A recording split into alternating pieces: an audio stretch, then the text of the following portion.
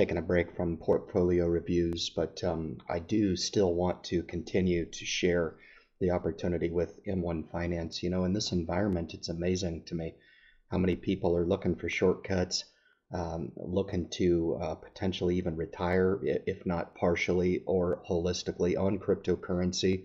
When you've got guys like myself who can continually come on and show that wealth building doesn't need to be the pie in the sky approach. It can be deliberate, it can be responsible, it can be with very little stress, if any. This is a portfolio that I've put together here. Now it's got 100 stocks. I'm going to demonstrate for you the holdings in here, show you the additional last slice that I've added. I've declared this to you guys before, and it had 10, it's got 11. Now I added real estate in here to go ahead and round out this portfolio. I've done my due diligence on the real estate REIT segment, and I'll show you those holdings when we get to it. But for you guys that are new to the M1 experience, this is a whole different way of investing. It certainly is catered to those investors that are interested in taking more of a passive, hands-off approach. There is a little bit of initial work that needs to be done to determine how it is you want to take advantage of the M1 Finance opportunity. I have 3 accounts. 2 of them are comprised in here. The bond portfolio is the other. We're not going to chronicle that today. Here it is, just a shy of $1,600 in the bond portfolio. But for this purposes is a taxable brokerage account within M1. I started this late 2019, so just over a couple years old here in this account. About two years and what is that, 5 months going on. So, you know, just under 2.5 years in this portfolio. And for new investors who are looking at this landscape and they're confused and they want to know, you know, which direction to go, what type of investor they want to be. Maybe you don't know yet. This will help identify for you guys that don't know me. My name is Ryan. I've been investing for well over 25 years of my life. I started young in my life, screwed up half the time. And if I had the knowledge that I have now back then, I would already be sitting on millions of dollars. There's no doubt in my mind. There's no real shortcuts to building wealth, at least properly. Certainly you can get luck. I can't teach luck. I can absolutely teach fundamentals, and this is just one of many strategic elements of my program that I run, that of which is the dividend growth portfolio. It's one of those life hacks that I talk about en route to $1 million. Dividends are free money, and it's just about as close to a guarantee as you can possibly get in the stock market. These gains are undeniable. The earned dividends, this portfolio really, it's amazing, almost pays me a dividend every single day now. Mind you, there's 100 stocks here with just around 33,500 in the account. So the dividends that are rendered off that, just to give you some perspective, they're not going to be hundreds of dollars of dividends because there's a few $100s in each of these names, okay? But those dollars add up over time. And my strategic goal is to continue to fund this, yes, to continue to dollar cost average it, to continue to build this up to its first strategic goal. My end goal is 100,000. If I can get it up to 250, I think that would be great.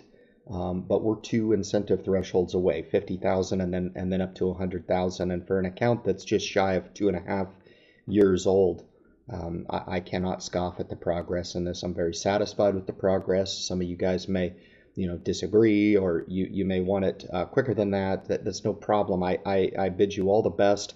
You're not going to hear me buy into that in that I can help you. I can't do that.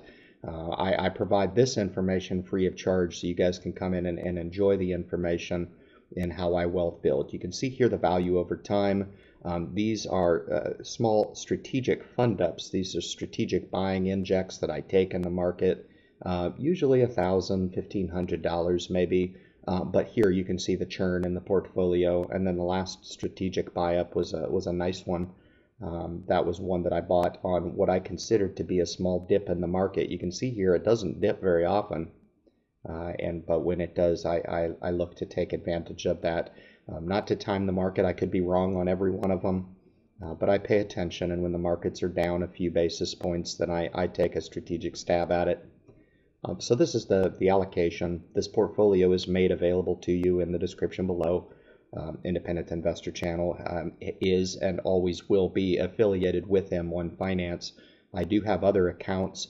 I have been solicited by other brokers, and M1 Finance currently is the only one that I feel comfortable with as an affiliate. Other accounts I use, but I think this really has the most potential to help beginning investors buy into the passive philosophy, and M1 Finance is tailor-made for those passive investors out there. So please know by sharing this information, I can receive a small compensation for providing these tutorials for you. I enjoyed doing it. I wish I would have had this opportunity to sit across from somebody like myself who is well-intentioned. I would have this account whether or not I shared it or not. Take the information or leave it. It's no problem. But like I said, the portfolio is available to you in its partial in the description below. There's about 50 holdings. It's maxed on what I can actually share, but this portfolio has actually double that. It's got 100 holdings in it. But just I want to show you guys kind of the relative amounts here, just shy of 5,000. That's my biggest sector, technology, and it's my biggest weighting here at 12%. I adjusted these weightings a little bit to make a little bit of room down here for this slice, which should fund tomorrow in the market. This is sitting at about 9%. Just a little bit of strategic adjustment here. It'll roll some profits off and look to fund this pie here as we look to add real estate into the mix here. But all the way down to 1,700 in the material sector. And then up, you can see how I've got this broken down very, very clean. It represents the 11 sectors in the S&P 500, healthcare, financials, consumer staples, industrials, and the like. So let's jump in and we'll take a look at the holdings here. The holdings are holding in great. I mean, you know, there's some volatility here. Obviously, the 8 positions in the REITs will add tomorrow. So we've got 92 at the time of filming this video. Working at a great clip. I just cannot deny the progress in this portfolio, and we're going to continue to grow these holdings. I mean, you know, we're en route here to $1,000 in Visa. What if I could get all of these up to $1,000 in each of these holdings? Now we're talking about a $100,000 portfolio, and you know, this allows me to dollar for dollar build this wealth slowly over time. So it's a lot of fun to invest this way. Very fun. You know, I get notified every time I get paid a dividend, and I'm just going to scroll through here, guys. I don't need to go through every one of these. You guys will recognize a lot of these value plays. A lot of these are Dow components, and some of the more large cap types of names. Some of the real estate REITs that I added are in the $7-8 billion range, so a couple of mid-cap offerings, but my largest holding in the REIT category will be AMT, American Tower REIT, which is one of my absolute favorite. I did not buy Simon Property Group this time. I bought Cold Storage, Stag, WP Carey. Those names hopefully will come up here. I don't know if they've got to buy first to show up in my list of offerings here, but to the Travelers Insurance here, the Dow component, telecom here with Disney. It's been a real drag. You know, I don't mind taking these good quality companies into a downturn, and the cool thing about investing with M1 is that if you do subject, you know, your portfolio to incurring a little bit of downturn, gosh, these other names sure do buffer the opportunity. I mean, Eli Lilly, this would have been one that I wouldn't have really put a large position in, but $224 off of just shy of 2 shares. You know, so, you know, for you guys, and I've got a little bit of scrutiny for this portfolio. It's no problem. I'm not immune to scrutiny on social media. I absolutely believe that it makes for a better discussion. But please understand, this is just my way. And you know, for a lot of people, if you look at this and you agree with some of the holdings, but you disagree with the allocation, great. Now we're furthering the discussion for you to start to graduate to a better place as an investor, because this, again, for me, meets a phenomenal strategic goal of dividend growth. And this isn't the only dividend basket that I have per se. I have dividend growth in my taxable brokerage account, which is significantly larger than this account. And my 2 Roth IRAs also have dividend growth. It's a strategy that I believe in. It's a strategy that I pursue. It's a strategy that I don't buy into singularly. I pursue growth, and I also pursue passive investments through diversified ETFs and index funds. So I do it all. And you can really benefit from sitting across in a 10-minute message and really understanding a holistic perspective in how I fill out my financial category within my pyramid of needs. And for you guys that have been with me as of late, you guys have understood. Look at that, less than a share, 1 share of Costco, up $178. You can't deny these. And with the volatility in the market, you're going to see, I mean, AT&T has just really rolled off 22 shares. This has actually split off into Discovery Media. So that was some shares of stock that I got for free.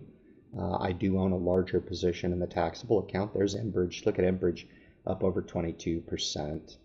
Fantastic, just shy of 10%. That's one of the large dividend payers in the utility sector. So pretty cool there. Yeah, Leggett & Platt, that's taken a step down. That's probably a buy point in the low 40s. That's probably pretty good. Verizon, nice 5% dividend yielder in the telecom space. Nike's rolled off a little bit. The Canadian banks are continuing to outperform nicely. Look at Marathon Petroleum, fantastic company. I chronicled about a year and a half ago. I rolled that video out. Fantastic play here, up over 70%. And you take these, and this is where you start to really enjoy some of these really large compounding growths, because I have no intention of selling any of these. I don't care what they do. This could be up 1,000%. I wouldn't care. So a little bit different strategy in that I get asked all the time, Ryan, when do you sell? Well, these good companies, I don't plan on ever selling.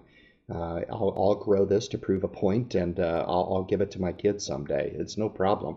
I don't need to sell Morgan Stanley to what? Take $35 in profit? I don't need to do that. I'm good. I don't need to sell UNH. UNH has been a Dow component, and it always will be. 3M companies really just been a hit on the chin. But, this would be one of those that M1 Finance would say, hey, let's buy a little bit more shares in it because we're down a little bit in it.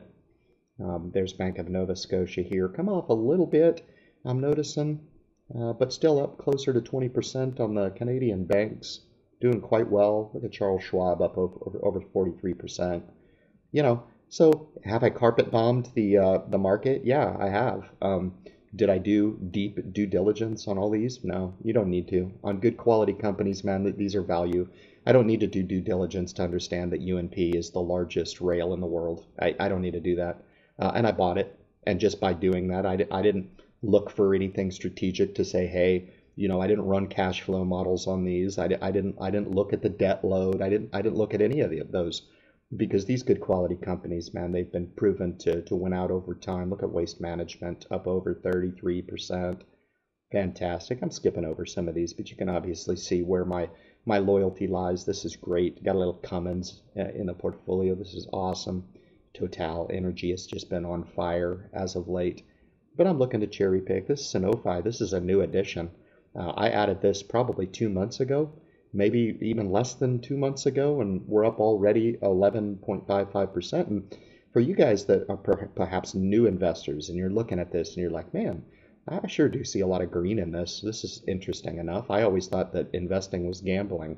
Well, I don't know. As long as people continue to eat Special K, I think I'm good to go with Kellogg's. As long as people continue to, well, I'll leave that one alone.